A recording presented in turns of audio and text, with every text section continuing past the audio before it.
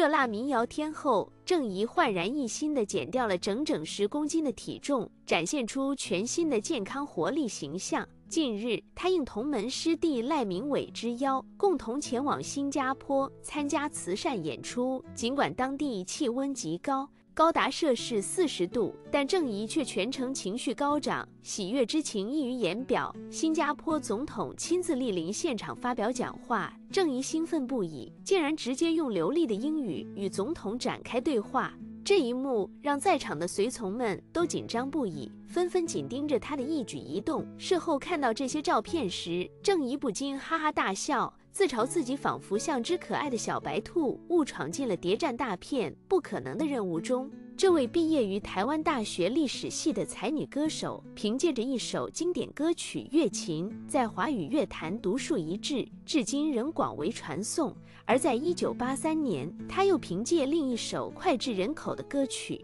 小雨来的正是时候》，连续13周登上张小燕综艺100排行榜，打破了当时的纪录，成功转型，成为一名备受瞩目的流行歌手。郑怡的代表作品不胜枚举，如《想飞》《心情》和《天堂》等等，每一首都堪称经典。近段时间，郑怡成功减肥10公斤，整个人精神焕发，充满活力。此次飞赴新加坡参加演唱会，她的好心情更是无法掩饰。然而，她刚抵达新加坡就遭遇了下雨的魔咒。第一天下午彩排结束后开始下小雨，随后的几天里，新加坡接连下起了大雨，整整持续了3天。尽管如此，郑怡仍然坚持在舞台上演唱了自己的经典歌曲《小雨来的正是时候》以及《月琴》，现场气氛热烈无比。郑怡在演唱过程中甚至收到了粉丝们送上的红包，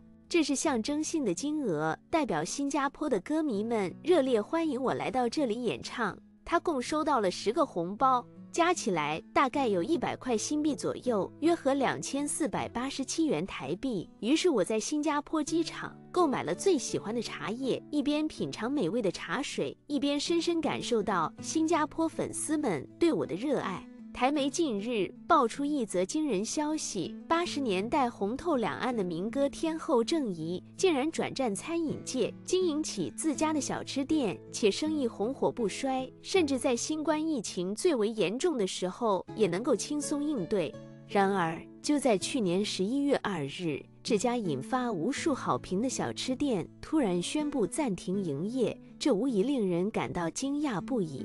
为了解答大家的疑惑，郑怡亲自站出来解释了停业的原因。原来，郑怡夫妇在公告中透露，他们的租约将在11月30日期满，再加上其他种种复杂的因素，最终不得不做出这个艰难的决定。同时，他们也在公告中向过去2年多以来一直支持他们的粉丝们表达了深深的感谢。如今，这位曾经的歌后已经将生活重心转向了日常的家庭生活，琐碎的柴米油盐酱醋茶成为了她生活的主旋律。然而，关于郑怡与李宗盛之间那段鲜为人知的故事，依然吸引着人们的关注。接下来就让我们一同揭开这段尘封的往事，探寻郑怡的音乐之旅。1988年，费翔凭借《小雨来的正是时候》一夜走红，成为全国瞩目的焦点。然而，鲜有人知道的是，这首歌的原唱其实并非费翔，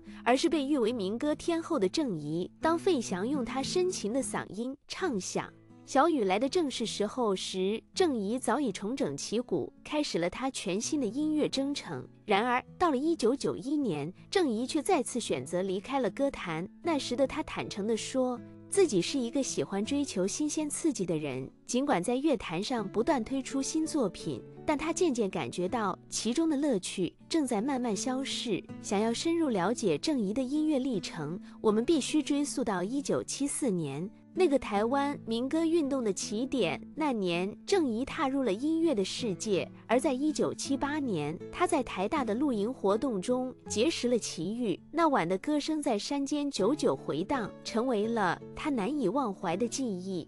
郑怡曾参加过金韵奖比赛，虽然首次参赛未能如愿夺冠，但幸运女神最终还是眷顾了她。新格唱片慧眼识珠，发现了她的音乐天赋，邀请她参与金韵奖精选集的录制。从此正式开启了他的音乐生涯。加入新格唱片之后，郑怡在公司举办的联谊活动中邂逅了王力宏的叔叔，并从他手中抢到一首名为《月琴》的歌曲。这首歌后来成为了台湾现代民歌的经典之作。郑怡的音乐道路充满了艰辛、欢乐和起伏，而他现在的生活也同样平凡而真实，围绕着生计琐事和对音乐的执着热爱。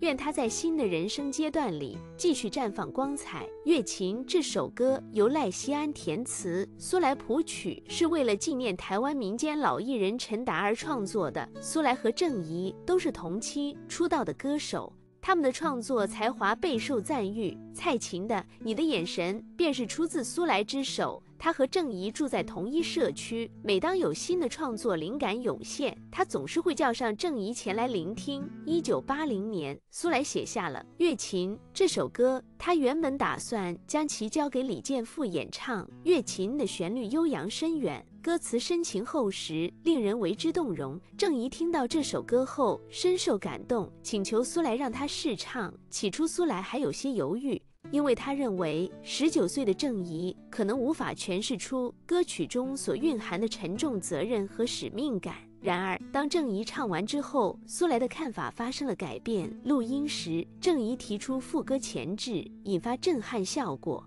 实施后，郑怡的高音一出，便如石破天惊。《月琴》一经问世，震动乐坛。叶嘉修《乡间小路》作者赞誉道：郑怡的嗓音如同钢琴，共鸣区广阔，穿透力无人能及。月琴后，郑怡欲赴海外求学，唱片公司不舍，承诺若再出一张专辑即可成型。于是小雨来的正是时候诞生。此专辑将郑怡、李宗盛、小虫、陈焕昌紧密联系在一起。1983年，王力宏的叔叔结识了擅长作曲的陈焕昌，陈焕昌因失恋而创作了《小雨来的正是时候》。恰逢王力宏叔叔得知郑怡缺主打歌，便向其推荐了陈焕昌。郑怡初次见到陈焕昌，被他怀抱的歌曲极感动，尤其是《小雨来的正是时候》。正是录专辑时，制作人失踪，公司只好让李宗盛接手。据传，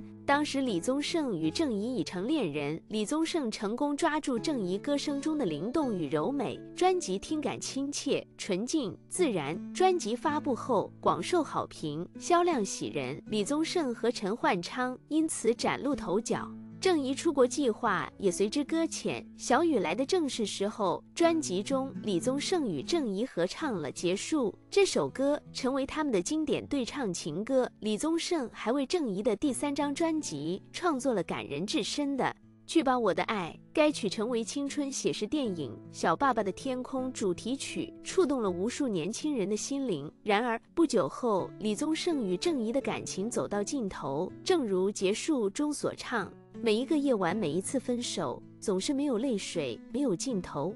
某夜，郑怡致电苏来，泣不成声。苏来曾经在郑怡发布他的第4张个人专辑《苏醒》之际，深情地感慨道：感情的煎熬犹如炼狱，而这个过程使他脱胎换骨。这张专辑在1985年横空出世，生动地描绘了他从爱恋破灭的痛苦中挣扎出来，重新振作的心路历程。在这张专辑里，郑怡毫不保留地分享了他内心深处的情感日记。经历过无数次的打击之后，我突然领悟到，真挚的爱情仅仅是缘分的起点，却未必能带来美满的结局。未来的事情难以预测，也不必去揣测，只希望在拥有的时刻能够留下美好的记忆。这次郑怡勇敢地决定成为一名真正的参与者，亲自为专辑创作了2首动人的歌词《早起的太阳》和《最后的开始》。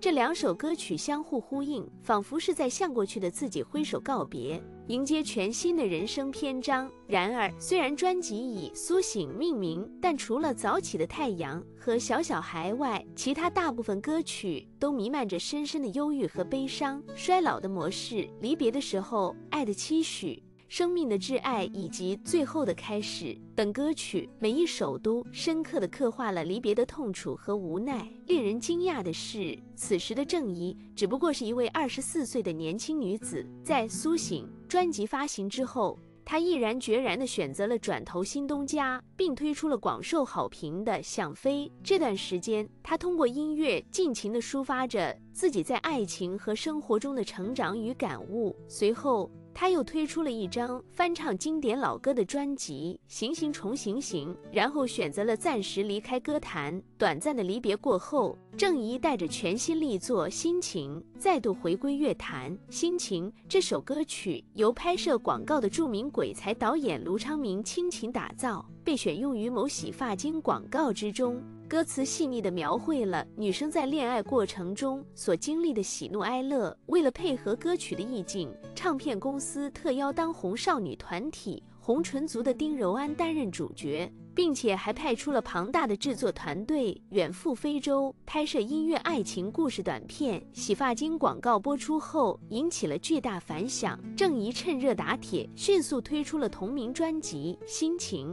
专辑发行之日，正是台湾中华路上唱片行密集之处的周末。那天，每家唱片行都播放着同一首歌曲《心情》。午后时分，所有唱片行内的心情已全部售空。如今回看，郑怡绝对算得上当时的歌坛顶级流量女王。然而，正当事业如日中天之际，郑怡却决然退出歌坛，投身广播主持。老歌手琴音犹在，独不见恒春的传奇，落山风向海洋，感伤会消逝，接续你的休止符。只要音乐永存，思想起便不会停息。